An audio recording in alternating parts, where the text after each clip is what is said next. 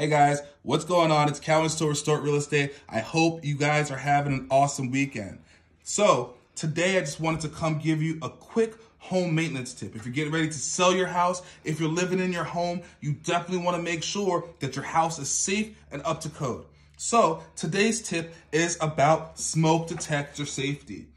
So I'm going to show you guys how to actually change and install your hardwired smoke detector. You can either use a hardwired one if you have the wires in the house, or you can use a battery sealed lithium 10-year long-lasting smoke detector.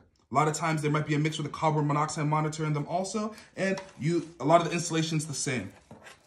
What we ended up doing was we bought a contractor pack. This has 4 smoke detectors in it. You actually get about $3 or $4 off each smoke detector when you do it that way. We decided, we have about 4 or 5 smoke detectors in our house. Let's just go ahead and upgrade them all.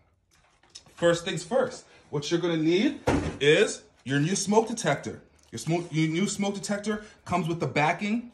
This is gonna exchange where the mount is up there. Comes with the smoke detector. Brand new. And look, it has a tab. You know it's never been used before. Make sure your tab is intact. Comes with new wiring, because you're going to find a lot of times the old wiring is set up a little bit differently than the new smoke detectors are. You have to swap them out to make sure that they work right. You're going to need pliers, some type of big pliers or electrical pliers, and make sure you use a screwdriver or a drill. Today we need a Phillips head on there. First things first, before you start, you want to make sure you cut the electric to your smoke detector. Me, I'm very obsessive. I cut the electrical to the whole house. I don't want any accidents to happen, guys. I need my hair to stay intact. So, first things first, let's go ahead and let's pull down the old wires. You can see where they're easily coming down. I'm going to take off this old bracket. So there's some 2 screws in here. I'm just going to loosen them very gently. Just a little bit. And this other one, just a little bit also. Then you're going to find it's going to turn and it's going to pop right out. So that's easy to do. Take the old one, just toss it away, because you're going to put this nice, new, fresh, shiny one on. Okay. So when you go inside the box, you're going to find that they have some caps on them. You're going to make sure that, first of all, you connect each color wire to the corresponding color. Second of all, you take off these caps in order to get started. So I'm gonna use this plier. I'm gonna take it, give it a couple twists, a couple pulls, try to get this thing come off. Look at that. There's one right there.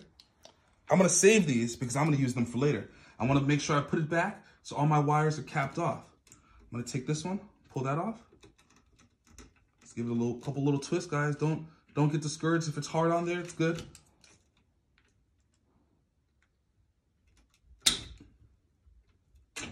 There it goes. This one. Then here comes the third one. Here's the yellow one right here. So with this one, as you can tell, my wires are, I have a black wire, great. I have a red wire, great. And I have a white wire, great. So I want to make sure they're all corresponding. Coming off this, I have a white wire, same as this one. I have a black wire, same as this one. But they swapped their red for a yellow. So in case you're putting one back on and it doesn't have that red wire, 9 times out of 10, it's going to be that yellow wire. But if you have any questions, make sure you hire a professional electrician.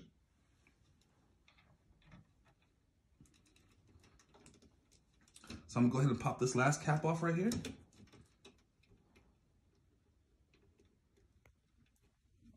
Just give it a couple twists. Loosen it up. Give it a good pull. Comes right off. Great. So now I'm going to disconnect all the old cords. See?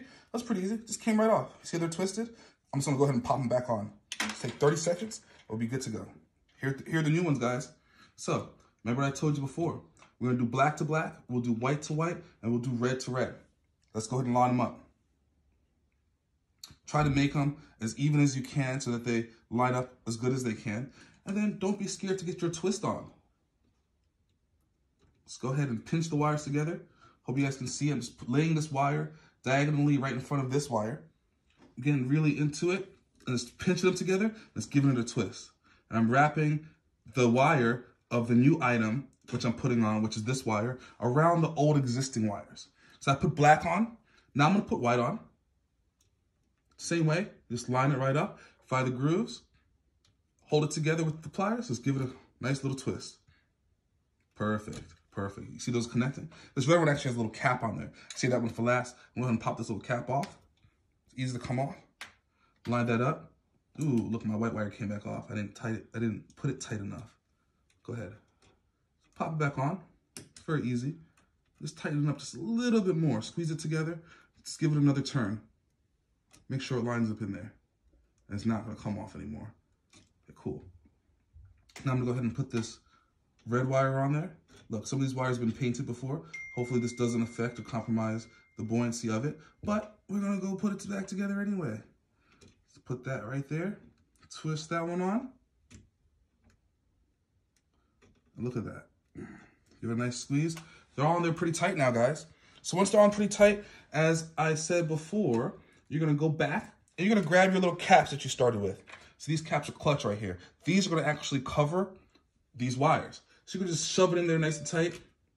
Make sure it is gonna stay. Give it a couple good twists. And get that cap right back on there. Perfect, perfect.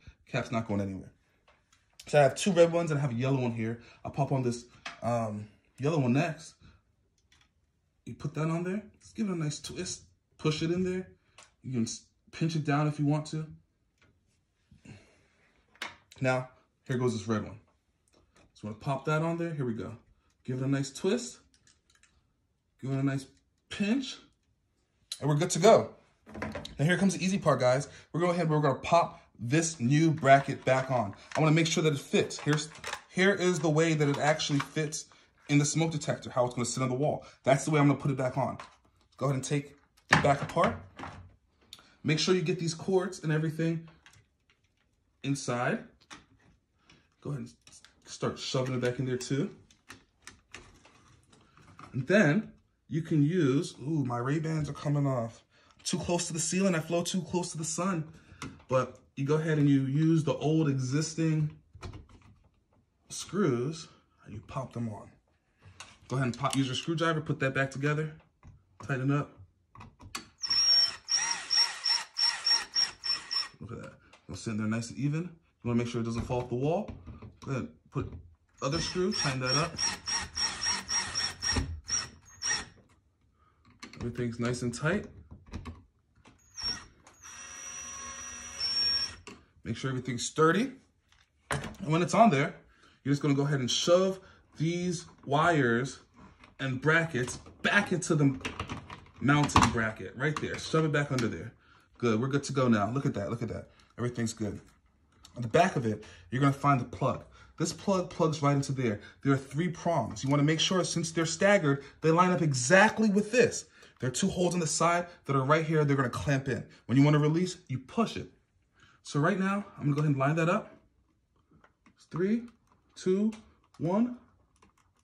All's in, all's good to go. You can see the smoke detector will hang on its own. You don't wanna put too much pressure on that though. Just go ahead and mount it. Wow, look how easy that was. Smoke detector installation complete. Finally, you're gonna go ahead and pull this tab and make sure that works. You saw that red flash? Listen, it works. When I go ahead and I cut the power back onto this property, I have another 2 smoke detectors to do that I'll cut them all on. But when I cut the power back on, right now you're seeing it glow red because it's on battery backup. Right next to it, if you read it, it says green AC power. This little light will turn green because everything is hooked up and AC controlled. At that point, it'll be run from the house. And if power ever goes, then it'll go to the battery backup. If you guys have any questions, you have any concerns, you want to make sure that you find out anything about your smoke detector laws in your county and who best to go to get them upgraded, make sure you give me a call, 240-472-7453. If you guys want to buy a house that's been upgraded with smoke detectors, reach out to me today. Calvin Storage Real Estate. Hope you guys have a great day and I'll talk to you soon.